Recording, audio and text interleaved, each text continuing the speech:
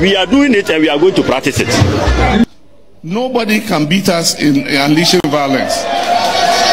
We are prepared to sacrifice everything, including our lives. When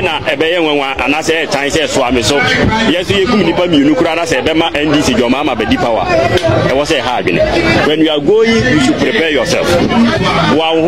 But men found the NDC in the MPP Nibi or Baby and Sabana would be born. I'm a party now in the power. Yeah, ever ready.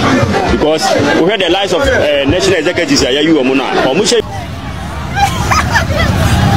Hey, hey, hey, Massa, you did not miss out to go, Massa. Massa, I took away now, Mr.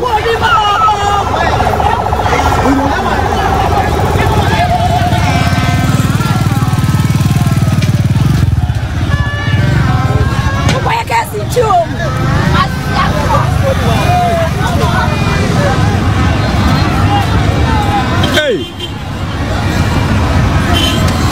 This is what happened when people for no. Everybody. Hey.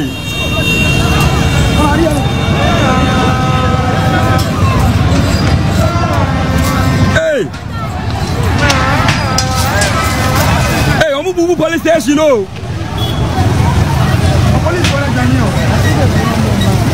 Hey, I don't know if you're not fancy and declare. Police will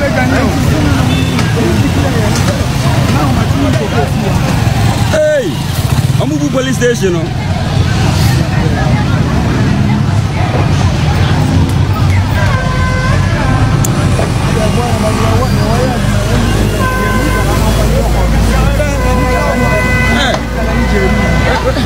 I'm moving white police station.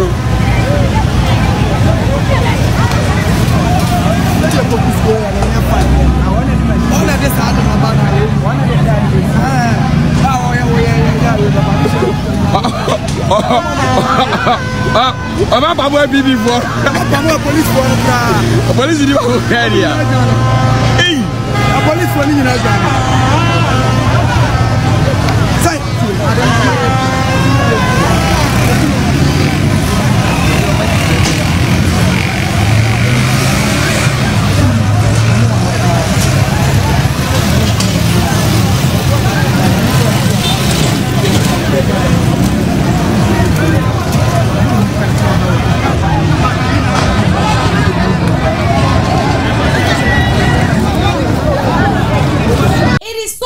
Say yato aba ewie eyi mampeni a wobeba beboa ye na ye hwese sa mampeni no be wode niema ebeba begu akwemu ede ama ye ntimemufuo ni nyina no na ka Ghana fo ye ho etumi ahare yen ewa brabom na at the end of the day no ye hu se eniema bi sei ekoso ewo man Ghana ankanya asem na ye kanka yakwa akensie na se NDC amanyoko no madi nkunima I was said supporters of the NDC. Mutu muhugu mountain show. Mukona muko shakers. Mukona mu block kwai. Just be honum krana. Member of parliament be honum. We're losing the seat. I've seen the video of another prayer. A year in Sawom member of parliament. We're losing the seat. Na said ya mafua to tua buoni dia boni kasi mwa say. Even the dampono. Ewa Shante region. Wuko PM oketi edumenswa. Sebi baby I just say ma me no ni ya papa no me. Wo mu ja wo mo nan no. NDC supporters na to wo mu egu hodom say NDC win 2024 election into the sebi. Janan bia dan ki no. Wo mu tumi hwimie. Edi dwane ye just niema bebra across the 16 regions no. Ekoso ewo my Ghana na busia. In fact ya dia ye papa na de eme ya ne se nipa na wodi nkunim John Dramani Mahama the president elect no wona ne ma ene ne yere ene ne busuafo wo marry wo white ene wo mu wafie ene wo mu ji wo mani ene de wo mu bonjo mediasa se bi ohie ni bi ba sebi mpelifon fan cheme jimefuo bi so no watu no wagu monti eye dede ekosi a lot of harm no anymore my Ghana me who police stations ahodo to say this NDC tax no woma destroy near me wo police station hono me who EC office so woma pap matches edia too much shit just said dino jirebe. What is going on in this country? Say yes, we are voting for change. We are voting for change. Me share bi sasa sa change na we are voting for no. Eno na neminu mienu yehu na. Is this going to happen for the next 4 years ana? Me who say John Dramani Mahama beka sa wa question nkrofo say eye ne supporters ne say niema wo mu ye no. Wo besere wo mu na say wo mu nyai. But this thing should have been done earlier.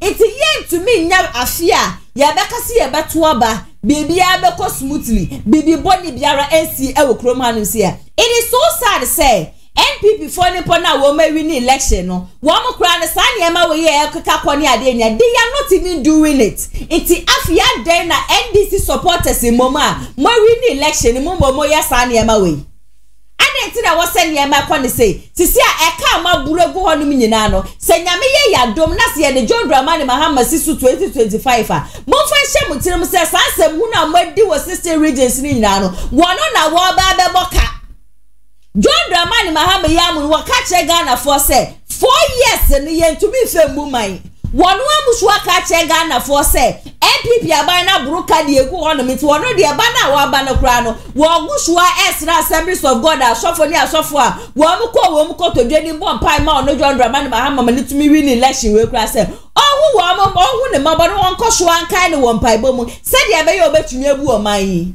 This is the president elect no and some of the children na mo amoye ne supporters na say be nyansa ne be wo mutiri mu na mo betumi aka me dam nobody is asking you people not to enjoy mo betumi agi mani na nka bibia akoso tote dia amaye mo mom so na say bi mudi nkwasi asem ebe de na NDC party ra ye akono dia mankrofo me ameti he NDC party entumi nya akono fa mameda NDC party entumi nya akono fa mameda de bia no data agena NDC 40 say and NDC 40 say it yeti memu so nyansa na eda yetim ti yentumi yusu ne kakra nyansa na eda yetim no yentumi yusu ne kakra it is say EC office na ma no what is next ni na ye ko state na mobile wo muka ana mu nim say mo ya me na ya so na mo ye Dr. Mahamudu Bawumia she Dr. Mahamudu Bawumia wo from the very Sunday now on one babontain ebe accepted defeat our cast were Fred John Dramani Mahama. That was the day a lot of people no and that was the day a lot of people came to love him. He showed a real sign of maturity. Chirame one single MPP member ube woni se sebisa hunu ye ekokosho ni ade ube hu so ye involved me ti se ye se another prato to me won sasa me je fia ba abanti abekasa na etuo na wato no nyame ya do na se ye de John Dramani Mahama si on January 7th na that is when you show him where power like it doesn't make sense nyansa bi enim na ehom ma leg basinteli etumi akoto eta kwa akotro se na narudan kwekufo the statue na sita kwado no wo mu ngungu ampam statue no mabu egu ampam statue wo mabu egu. What is going on in this country? Oh my God, na ye this for nko ade ana that tag na mom my end free muso anani panu wo creative party no emre bia wote ase no wo kan wo se MPP there they do not ride on insults but when it comes to NDC to trust some na ya dosh wo party ni mododo and we expecting say anka leaders ye to abama wo mo no obe call ni ministers ni ade obe call wo mo to order DCs MCs ni ade executives no wo ntina se various constituencies asem sansem no ne koso wo ni na no wo mo nkasa. But what is going on? What is going on in this country? Yet to abama mo se mo be say ya na me say 4 years I just say ye ni mu betwe me pacho wo say ya ni ye ba be kona na. I am very disappointed in this NDC government. Mo nya ahase emponi e. And ye wo ye timemu ni ahase fa onsa gu tiri su na su. Ahase fa onsa egu tiri su na su de mu odin ankasa. Na Ghana for ya wa refer 2028 at semunu we na ye rebefi ye re be fini nyina na ya santo abade foforo e de ama omo so omu medical so mama ma hwefo nyina akwa abason konfambra tija jumedi so e wo Kumasi online GH medi ene na ya sawade akwaso o man Ghana sabre maboaboa ni nyina no amede eso mo share video we ma onue be no so share famo before from comment section na senso no wow there for agenture e for no my number is 0557036109 e wo news apesa o send me video audio pictures na de obetumi Eddie ascend me ewo WhatsApp me panel member for today ATP oba be come inside ewo ha ATP na ya so bibi abakode Yehowa drum me ho ye na so oba de na daro ma me so me ho ye yie papa intro video ya e ko shade na be ka fa okay ma ya hwefo nyina kwa abase ne hwohwo Onyankopon de ene de ya che ye me hwe de video si ko na me say Ghana for say ya na ye pen ye si ye John Mahama ba bem ti de ya vote ye na ye si ye pen no ena yensa kanti de ekoso no de mo miamfa na se normal e de ban ND saban nyanim se ND saban de bia de kase twasem no ese eyo mo kona ye adwane o mo di na no pawia ne anwumere eti wo mo de ya nya de o me but the make can say afi e me ka kira wo se we ekoto abai emo na ebewu emo na se ebi ma hyase ewu dada na second batch so ba beba so there was wajimi na wo nim nyansa na se Joy Mahama oni na busu afoti fie wi akokọ sled now the odu wo bedi twitwa sam okwam a koso na na wo mra beso na sa wo mra na so se ekima men kan say wo Joy Mahama ti na koye bibi sa de ma no na sa mo so majimi a mo koso na mo nyane kuro mu ase nyina he ya na ete 4 years na ye de 4 years no ebeba empire yesa wo bone se Nyankopon be ma na nwode be ma ne kwatete be ma na adwuno betimi de abu o man no enyesa ankwasasem ne moasem na mote wonom na mo ye no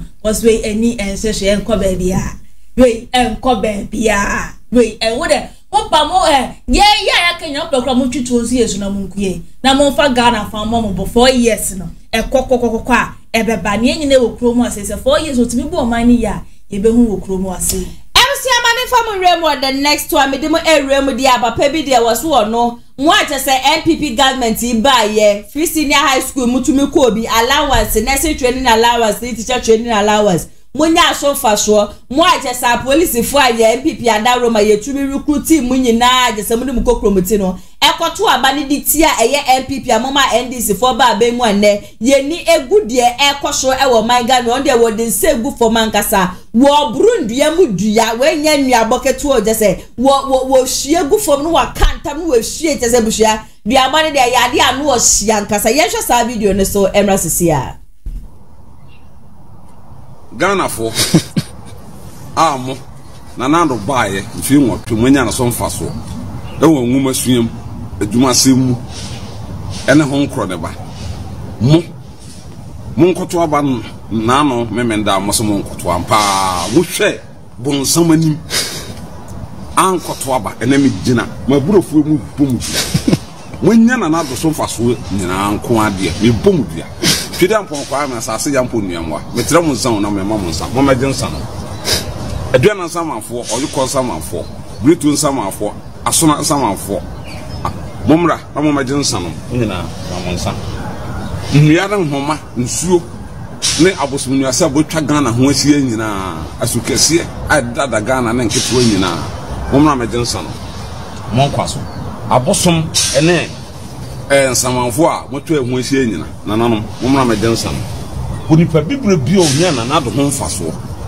a onkoto aba na anom memenda wa nkoto nananom yeso obi nton sanfa jira no busuofu mesra mo ara nananom se nipa no ahoto de ahoto mfie na ya Joy Mahama ebe mo mani nya bi da mo mani nya ahoto yade mo fa yade ndware no ona na sefo mo fa yade mo mahia enokro no poto omre mo nanim guase woso bibibia mu a entete empansam odwi osesa emundwiri mu nanano mundwiri mu o mo mane nya yie odua a mo mane mfifiri otara mo mane nwai oton a mo maye nto sukuu no okwa mesere mo ada munyi adwena e da ne tirim no emfiri mo mane mo kan wohia one ne ma omusua ne ma kosgu omusua ma omunhunu omye mambofo omuhunu ngoma daache omabakura aburo no mbedi mesra mo ara mo nya hoto mo mmere saa amomre omodidi mu omomre omoduma yi mu omomre omodi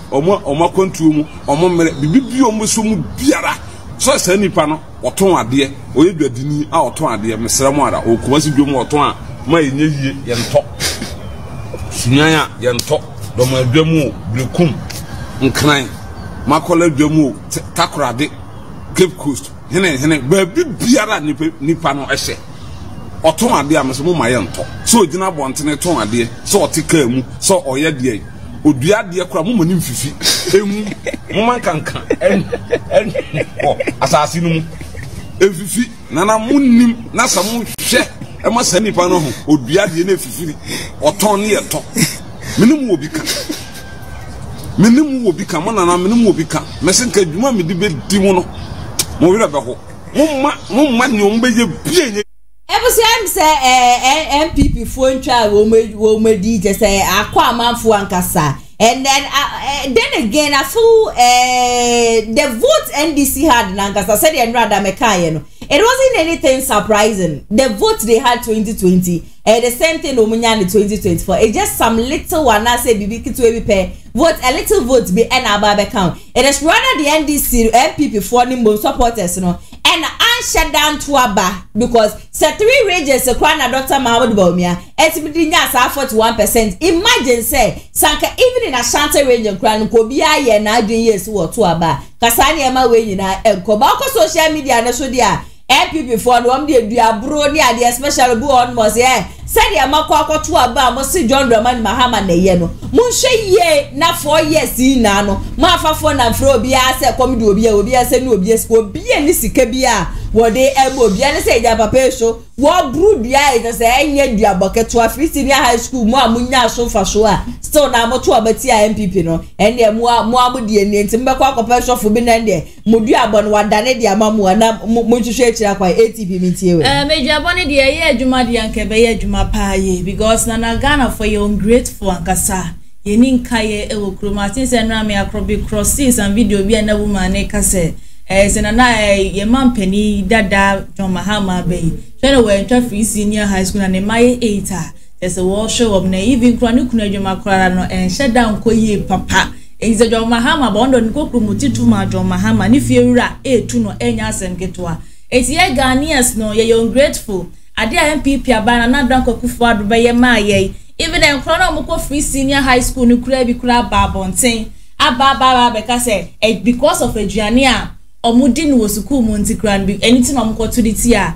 ye mampani na dan kwakufu ni Dr. Baumia. But all the same, no, na dan kwakufu ni Dr. Baumia wa Muhammadin. Oh my God, netima konene, oh my God, netima tumpon. It is a what to one na say 12 senior high school ma. Eya no ba me amitu so ba beje bosnia kwa kuchi oba school fees. Ka beti wo dua nkasa ewo Okay, Kevin Taylor wodi mu ntintima. Emma MPP aban no eko every ya fiwe ya batwe. NDC for to me din kunim no waba bonti aba be kasa wasu obia wo begina baby be ka che Ghana fo nyina se John Dramani Mahama waba no just woba bebu o my Ghana kama obema o my Ghana afa ne tuma pefra ne ma bo be kofom ni ade a wo kama yate ase se sa nipa no dada ye sa nipa no buan kasa wasi John Dramani Mahama ya we president elect wo tumi be ma o my Ghana ye economy no enye perfect sa na mom no ade obetumi aba be ye se wo ba be bo ma o my Ghana economy no aye decent mom ayentie ne nsem no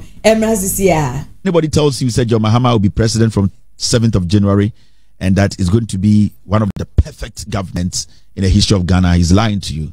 John Mahama is going to have his low point. It's a fact. He's going to lead 33 million very difficult people, Ghanaians, and he needs to understand that he cannot please everyone.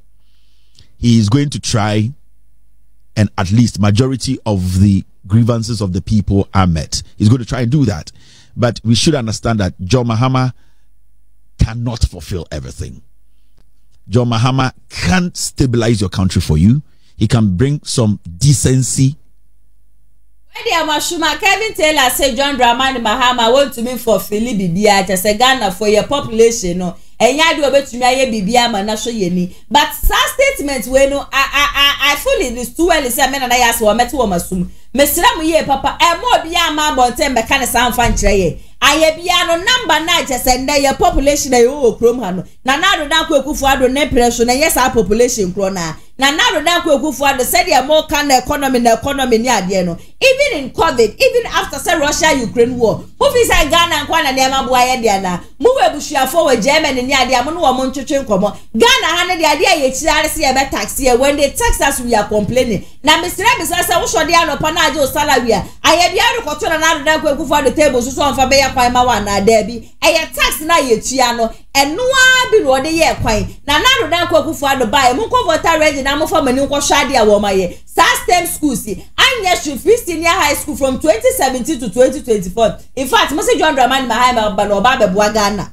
wo be ma Ghana economy na is stable ma mo be sha saade ewe yase na ye mpene mo okrom ha ma mo me sha ase akura na Ghana for ye mpene mo si nipa na wo ba no oye savior oye nation builder ye mpene ni excuses mesre mo ye careful it is too early for that ATP mintio nana ya se wani Ukraine me Kevin Taylor ya phone papa ye ka phone mu phone Kevin Taylor ya number 1 because woni we nyina na so be campaign ni diti ya MPP abane na na da ko fa na obo ne chia na sa we ye phone ya bonsam mu nsamangasa so they say John Mahama ntimi mu o my Ghana mo my Ghana nya pepepe dia na so di Ukraine me anim wankasa no nsem fatase e fro so ye Kevin Taylor ankasa but John Mahama on po me say afiwe egosi sa 4 years no don't promise you Ghana ha say bia no be ye economy no be ma ye bo na ye kama petrol ye ba betete so kenke na be ko 1 cedi dia ma ye cement ni ye beto bi ye si ye dai okro o ti me ga ye say wo ontimi for fere ne promise obeye upo obeye mo NDC amani ko na mo ye na atwoma nkasa mo nye na se okro ma se de enyiwe nyina e hwe de mo be na okro ma se nyankopon bo 2028 ye be fire mo ato the end ankasa me de nipa me che ni ye papa ye captain Kwadwo smart said the captain wanu tobe na de afa ha no se bo se na John Dramani Mahama promise wa kasa de tia galamse into urban wo be ne makama yeguso a etwen se 4 years se obetumi aya de pa me mom pa nsere se de urban man debi hwe na Ghana no bo amitimu bi mini baby ya ko mayi mu ana mete nti se wode ne ma papa ba begu akwemu a me na ya se wa mete enya de am condemn ne na ma condemn na china I wish John Dramani Mahama the best miguswa kind one paibom say eniema papa biare si de nsu bi a wo ba be ye de ama Ghana no nyankopon fa ne nsa no ento na koma so na won wo no na sa eniema papa nyina no entumi embrem so what did you make ye chi ache yie papa what say nyamedi for ba ko prophet Kwarteng prepi no aya na me betina fidiem hanim say na me de nkom hye aba be som where did ye aya prophecy confirmed ankasa ena me de eba be som from last year ebe nyina no na back to back or the assembly na me dia be show mo MPP prime minister no be hye nkom Alan Kojo chairman ti be free party ni mu a dia be keka be call MP se be lose wo mu seat said the MPP kwa ne betumi lose 2024 election waka sansem ni nyina ene dia be koso wo parliamental said the NDC for be hwe a lot of seats no e dia free MPP for sem enne dey am ne mo ka say sa niema ni nyina no etumi abebe no me so be ka me ho ne yakọ na prophecy confirmed no yakwa kotie ni nyina so abasisia. On the 18th of May 2024, Yahweh Servants, the founder and leader of Sankofa Ministries in Ghana, Apostle Kwarteng Amanfo Chairman, the King Solomon of our time, gave a big prophecy which he probably revealed that if care is not taken, the new patriotic party, that's the NPP, will go down, which might be very, very difficult for them to bounce back. Ne o how be ebesi sakunum. Di omumo mani now, nom to omuniema. Owie ya no side me ko okuo ba kum.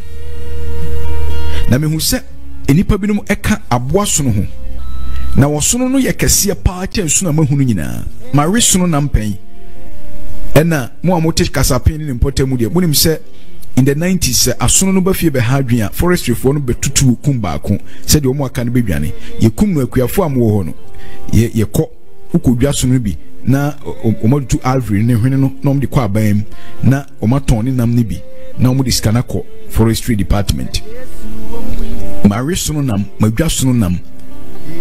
Me de sununam ya bumu aye nkwan aye bibia bi pen minim. Na me hu osuna na osu seida. Na osu yie. Enna enipa bi ebobɔ no benkum ni nifa omo guide osono no saa na na omo age osono na boso na ite se omo ekrokro osono no omo krokro osono no saa ba bi omo kode me hu ya se osono no aduru fentemfremu muntie ni yie na montworo na monye ho adwuma enipa na omo cross no omo anhunu ni kura ti omo de ne koba bi omo de ne ko no nyina no na ya asase pese ba omo duru ba bi no na se ekọ osono ko fentemfremu deep muddy a place pa enti empanyimfo a na yayi won agu akire no epre se baby a okro no obe ebemmene no nti mpanyimfo bi sorry efiri akire se won ba hwe ede onim die no nyansa ayi osono afiri fentemfrem num fi se wona na ewo osono benkum nifa na omunim fentemfrem ba na mpanyimfo no die nimade e friend fentemfrem ti baby a no osono no ko no ma hu se woduru fentemfrem ye ka fentemfrem a ti na mpanyimfo se fentemfrem ne so no che se atache kese a wutie ma na amene wo enti mpanyimfo no ye ba mpanyimfo no beduru ho no na aboa no won edi akire ni nim eni hu nim de nti no ndi oso no ko fentemfrem nti no na waduru ho awie ti mpanyimfo bi a omu me hu se won epeso mu eso aboa no mboa me hu opanyini ba akokoro a wadi ade pɛtia konwam na ono so mu pia na ne machine ekɔ ho bi na te se o chechiro no mpeso mu save aboa no free fentemfrem num se de emene no but aboa no so enti bra omu prese omu ye no me so mpeso nkom pagya aboa no ene se ba wo pagya wo fentemfrem no be mene wo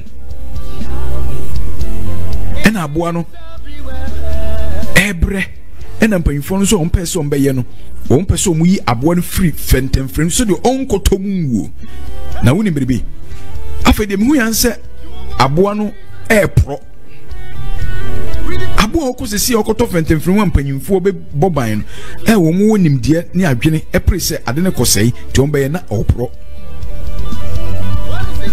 muntia ne yie aboa de no soso saa amanyokuo no soso omunso mu de ni enipa binumu eka ho a won ekura osono no de ne kwa won ya kanifo omususa adwenim omususa ewo mfie sum na omu de aboa no bekwa akoto fentemfremu se mo anhwe yi a ensori bio o hawo kase ne amane bi bepagya ewom se mu betu aduro se mbakɔ hio entumi nse vida gisa mu hyase ya hweyie musumo ntro mu de nto wei ya na dwompa ye ne odiman wonka ho baruade yi a kire o se de mamu so there's crisis, spiritual and physical crisis. Also, on the 25th of April 2024, Yahweh's servant verbally revealed again that he saw one figure forcing himself into a vineyard, which he later destroyed it, instead of guiding it for it to be flourished. Adi tosunai.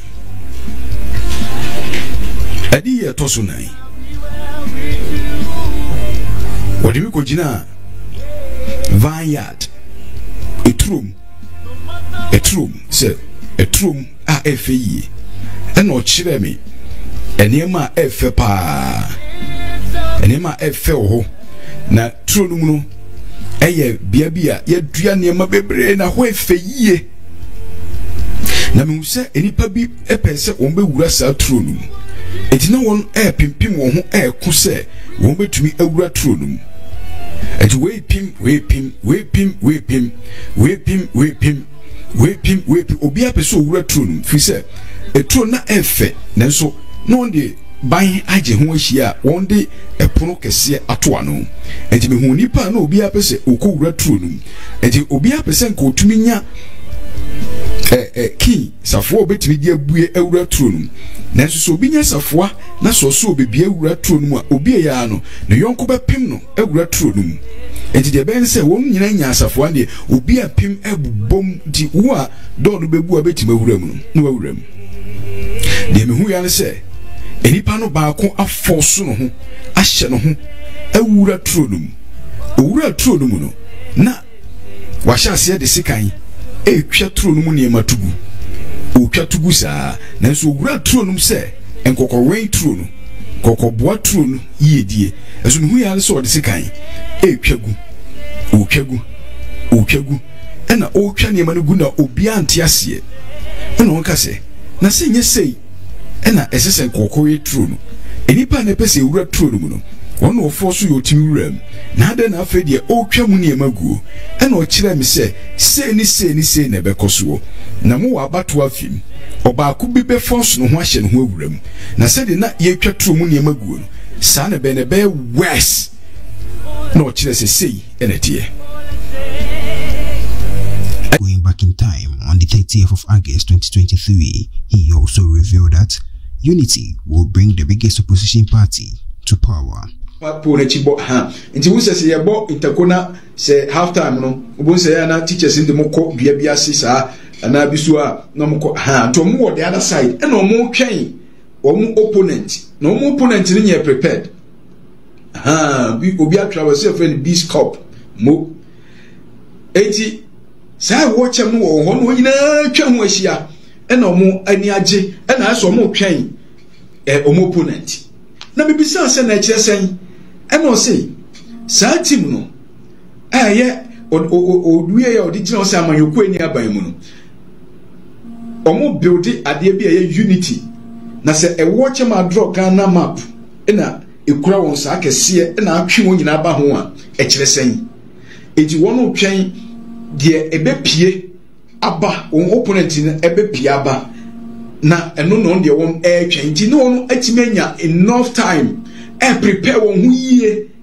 na e watch no da won fifisa na draw to say Ghana flag Ghana map rather draw sa Ghana map no style no na ewo echem no na atwe won aba nti o se ewo chem eba e no a won nyina ba ho no gina ho ma bribi na afa so esan gina ho ma nkabo mu a won enya nti won no twen de bepie na so won enya saa de no a wo chem no ho a timi de wo chem no ekura wo chem no mu abra obi anchechi so ampa na nse no a won gusu twe opponent eti opponent no de odi beba ebe kire ewo chem na akodi ha no eya asem emudo pa deep revelation and now a free prophet Kwarteng honom eba efa NPP abai no a woman taking it serious no enebusia yatena ho aka ya no atubili ye sasha ye dem no famu a ema san kom she we nyina no aba several times no eya no the prophecy bi ba bonte na me de so mo me ka se papa we nkom she wo hu se wo ye list mistake ayade abefa akọ hu nti na de bia no ayade amesire Ghana fo nyina ye se wonim NPP pani bi na me de nkom she be so ma eno ane se wa share video we e de ama sa nipa no na je se de ekoso nyina no nipa no etumi ehu se de be ya NPP party ne so no wo mbe hu kwaye o mbe fa so mbe tutu o mana mo e de esisiye NPP meba onche ba ma me fa me next story no ento aso e se ye nwe mo me next story ye kodia Captain Kwadwo Martin sisi ane de oso okase wotia otena wonua TV ho no menko a enya de ebeboa na no nte no wo march straight to NCA ho no na just walk na wonya kopie mu ho no ma just media house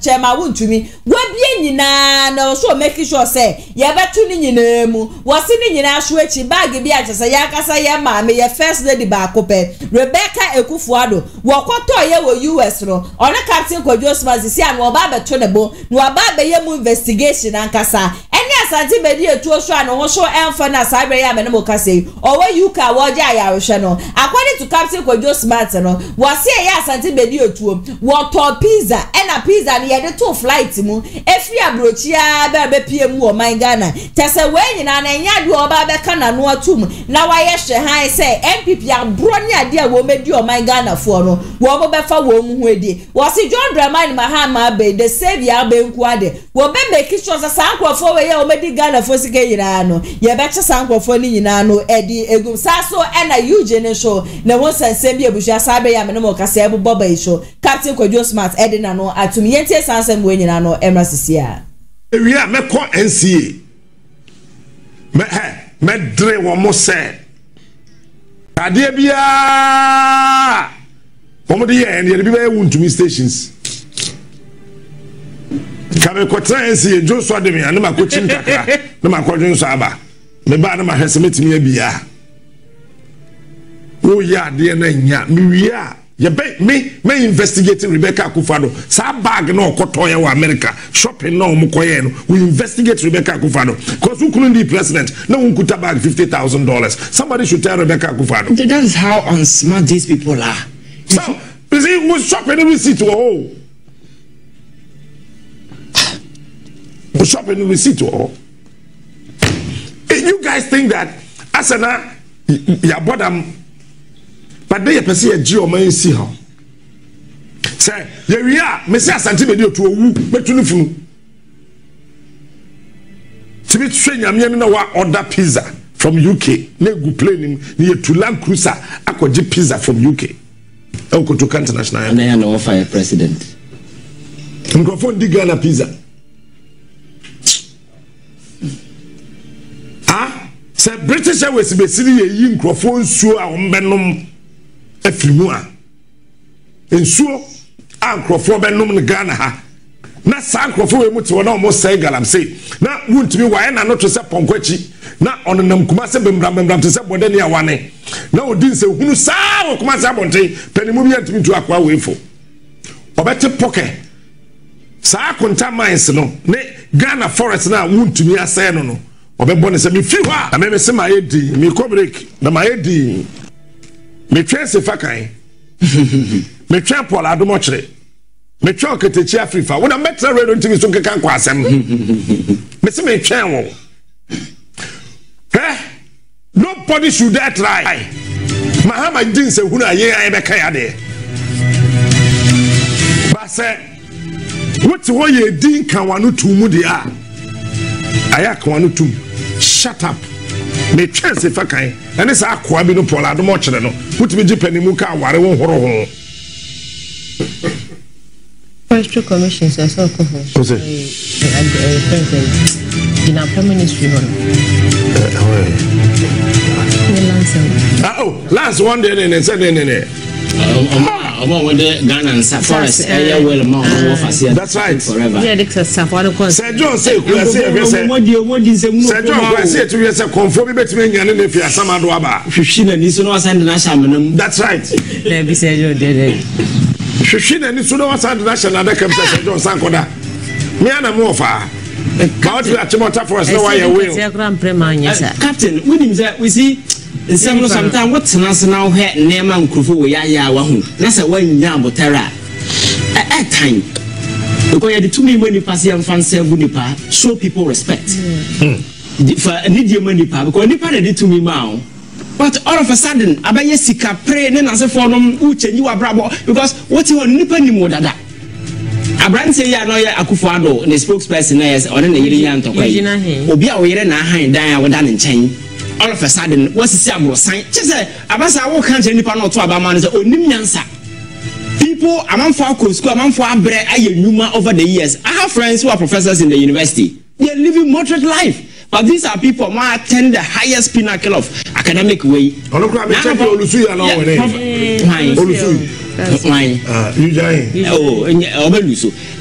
Nano, when the better I said they are not even getting more than $100,000. Bonus, I mean, few education ministry.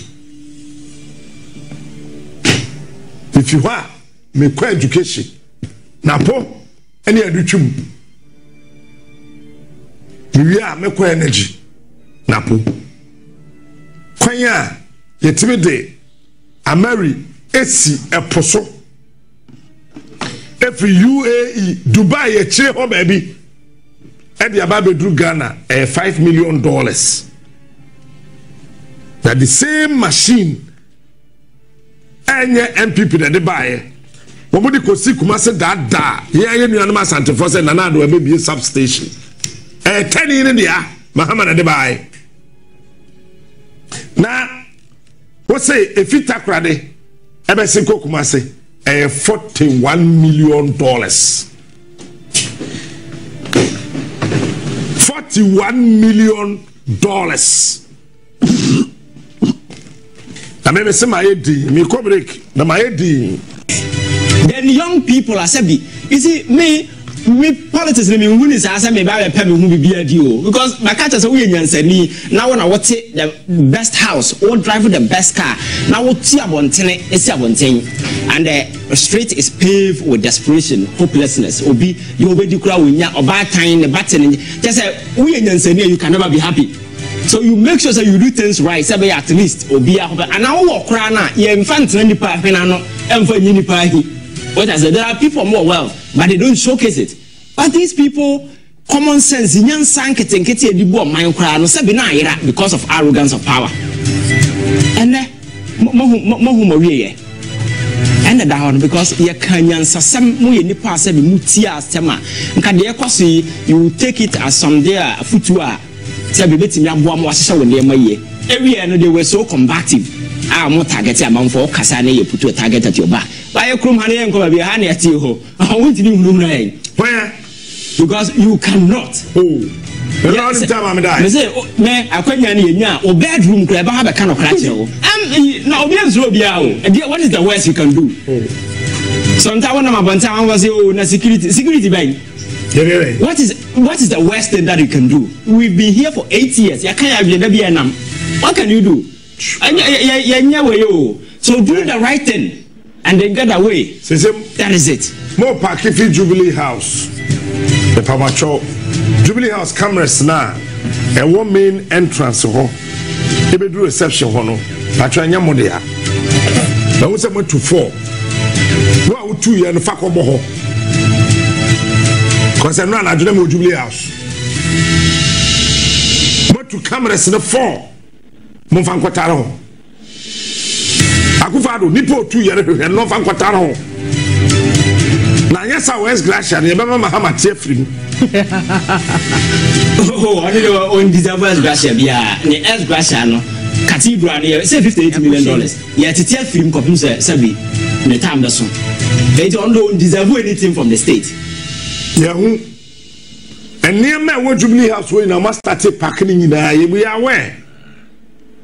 Because Jubilee House on the enemy on to because I dine kufu simidi actually every day. And you see sa 9 is on. But akufado, I mean cancer you have lost your respect as a human being. See, I can't think you're smart no just said hey asemo. On there was so waka was say John Dramani Mahama ebebu on my when to me embuni ye ya ade no Captain Smart wo mo beka. Into what I say, I polado much monshoni ade, beba bote beba bekasa, and a Jubilee House and so no enche na nado dan kufuado mo paku o muniema, edi free or no so no church kram money ade. Na let me rest my case. Na me try see ade John Dramani Mahama besiso. Nenu echi no de beko subiano. Nana yasa wa metana hanum sedini na asom ATP mintiwe. Nana yasa wa Captain Kwadwo Smart nana ya brefo ne amu wonua TV always ya bashing another kwakufuado MPP abanana besano ometwa no mbeguso aba me hu de ria misimi nka no but enta me say 4 years enya be 100 years o enche 4 years ne beba said one my yati say John Mahama mu amemo ni ya baba be ka no yen so baba be ka bi okro mu ase Captain Kwadwo Smart me say ubenu wo ho to the stand say uba bonte do ube rewura politics mu say okro mu ase ade na moto wonua TV en ensen fatamo obi a wanyi na woni politics mu say me ensen fata sansam we be free wonu maba even say MPP abai ena so manya woni emayi awe o say last gugu I didn't say this gugu woni mu ase kezi amadu gugu woni mu ase poto ewo eso na odi eboba yenya ntwa wan yenya fanisi mo yen fani susu nie nie ntwa 6 months Nyanko yenim na Ghana for sha sen complain wo kromu ase nye so wona o Kevin Taylor no same ja fini ya si educate mbeka manu otu wo kromu adwuma e de bedim wo kromu ase no mo na mbadwane afri kromu ase okay ATP meda wasi ye papa ebsi ha na brama ye finance ba ye de somo no ye de ni nyina beba na wie comment section ase no wa wo de adwenche biara betimi de afa ho share video we ma onu bi also share fama obi fufo nya subscribe so anu subscribe dia mama me number is 0557036109 news awo wa pesa o de send me no betimi e send video audio pictures ni ade when it jubedi ho ba so ya so product e mo ho de Roma so 0550623377 and as 0557036109 numbers 2 no mu bi awe fa bia no yebeje osu Kumasi online media school so na so mase ande media teacher media no ebe so mo sabe me ba che wo mebia tumu admission is still in progress into wa we ni jensam twedwuma ho de a wo mo se for 100 cedis per bra na eja te chef wo do wa botre no wo mo nto wo mo bo no mo fanfan titi ye pe media courses ahodro mo ye no e na echegu e wo kasafoni ne 100% practicals 3 months pe ubenya forms bi of founders of Kumasi online TV wo mechi akwa Kumasi as community ya mass so na edi insurance for inquiries from 0550623377 and as 0557036109 executive producer Mr. Daniel Yebua editor NMC so Abrante Paco Joma no me ametine dwam di dwumadi so beso mumedi ene nana ya se ohana ATP na ametine nkana makram nyame adoma ibesanso edishia Amanfo Kumasi online TV production yaba ne de ne yaba ye de equipment ekukudam ana ye de aba se eye camera de enam wiem de nam fom de enam insume ni nyina ye obi e wo honom TV production yabo e hu ye pa se wo ye dwumadie bi etese wedding eye engagement and sorry ana schools se wo ye seminar bi na pese betwa ko all the social media networks and so e de amaw ye ni ntotonsa na fre eye Kumasi online TV production for na yamra na ye dwumadie ne Kama fe a ebo no eda from pa the production so the sound quality video quality ni nyina e wo soro wo pese wo hu ba bia wa ye wo Kumasi eyetia media opposite one ma ana se to nsa ne frɛ wa homa true so 0550623377 Kumasi online TV production ye demufua e wo Kumasi kodwe